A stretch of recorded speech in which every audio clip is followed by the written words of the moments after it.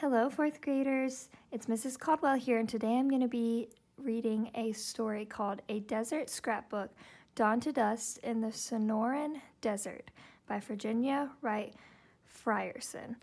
We are going to be looking at how she writes, and we're going to pick out some things that she does when she is writing, so we can use them when we do our own writing.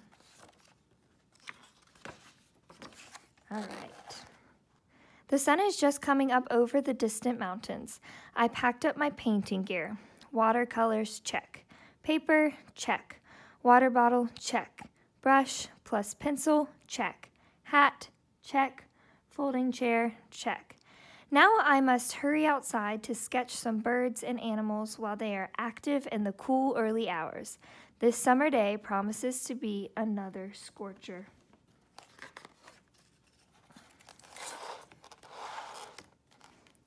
I find a beautiful view and sit quietly, listening and waiting for the animals to get used to my presence. Some people think that our Sonoran Desert is just a dry land of mountains, strange plants, and great sweeping skies. But look very carefully, and you will also see many interesting creatures.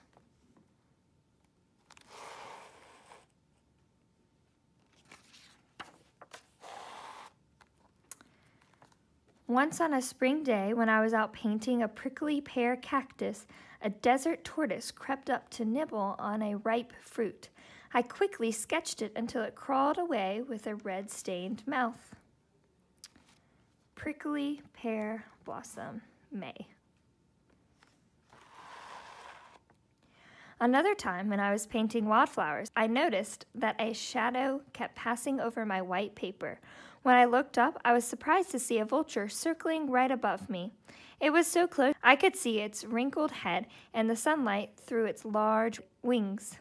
It flew off as soon as I waved my arms to show I was not dead, and it would not be eating me for lunch.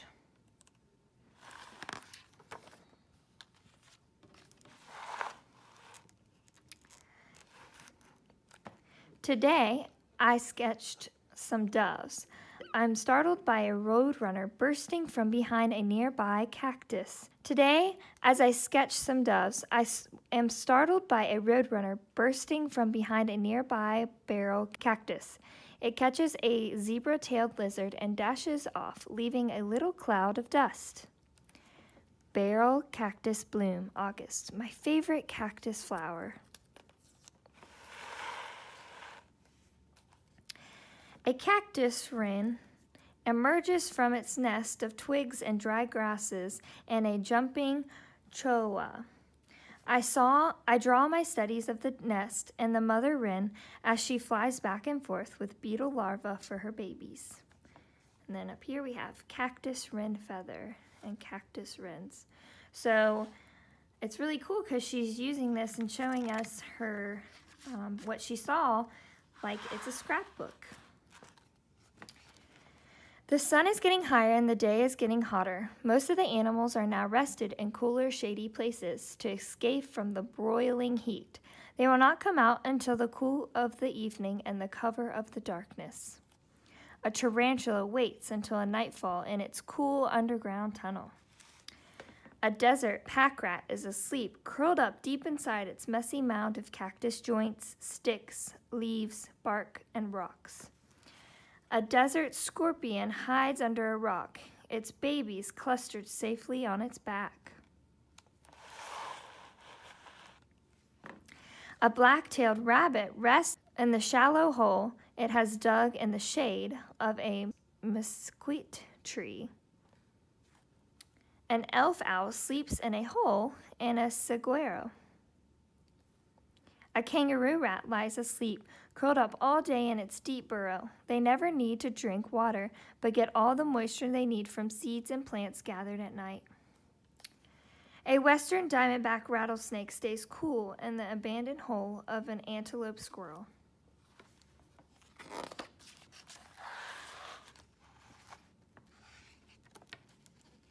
Saguaro flowers, May.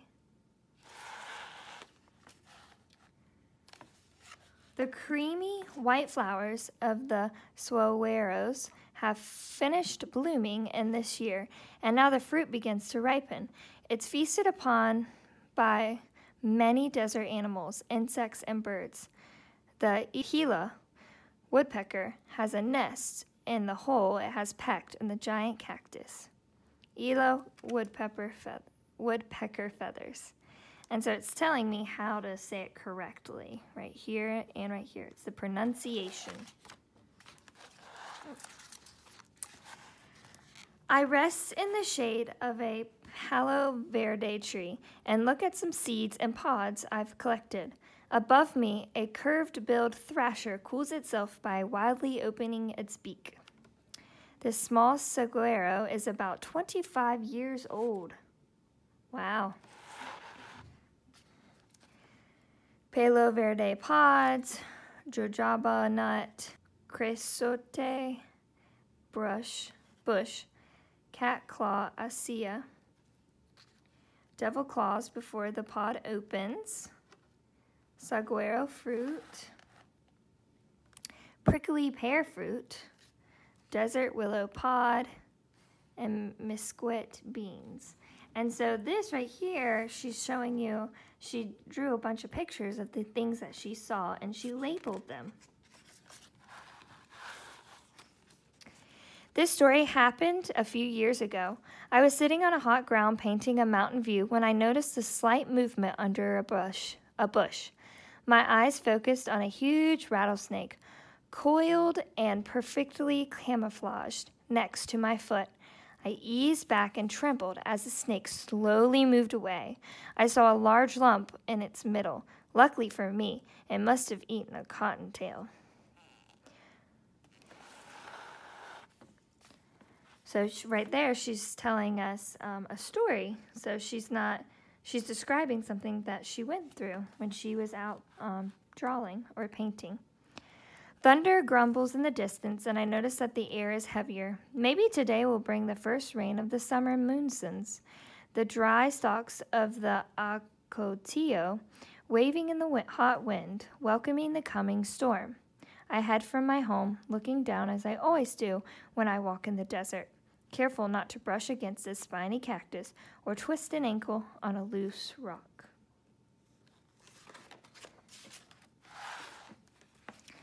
I drink cool lemonade in my studio, which is an old water tower at the house. The long-awaited rain begins to pour from the clouds, drenching the parched ground. The shallow roots of the saguaros drink up the precious moisture. The cacti will begin to swell with the water they must store through the long droughts. With a great crashing of thunder, lightning strikes the tallest saguaro in the mountain. It will collapse, and its skeleton will stand with the wooden ribs reaching the sky like fingers, but the fallen cactus will provide shelter and food for many insects and small animals. Now this is a page with a bunch of different things that she has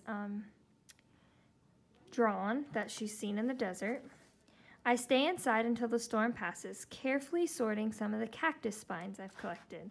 So these are her cactus spines that she's collected. I try to remember some of the patterns I've seen in the desert. Here's all the patterns she remembers seeing in the desert. Here's some more.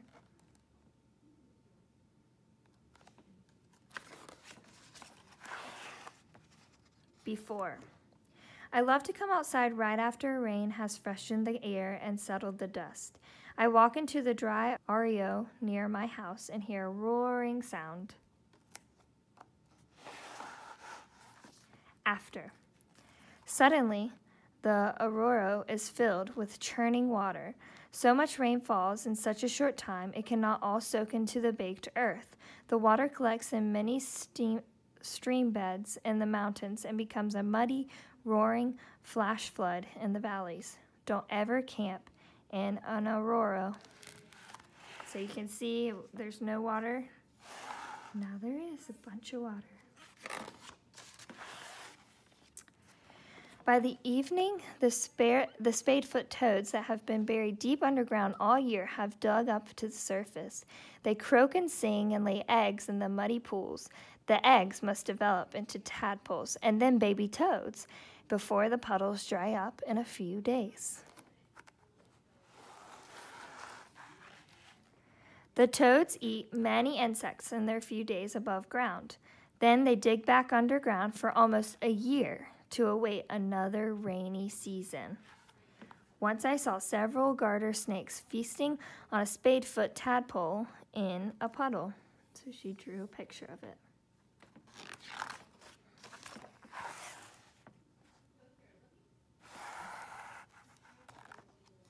This group trampled all the tomato plants in my garden last night. I sit unseen in the rocks and sketch a herd of javelinas as they eat prickly pear pads and saguaro fruits. They leave a strong musky scent in the air and deep prints in the soft mud for their small hooves.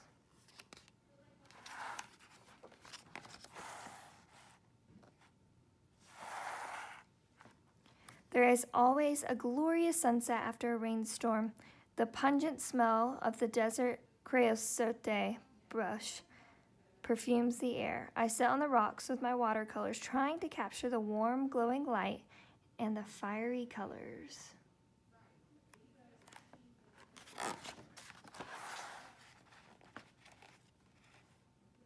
The desert sky grows dark as I return home. A great horned owl sweeps soundlessly above my head. The air fills with sounds of life after night falls in the desert. Nocturnal creatures creep out of their tunnels and burrows. I hear an elf owl calling from its hole in a saguaro. The toads croak and sing. Coyotes yip and howl.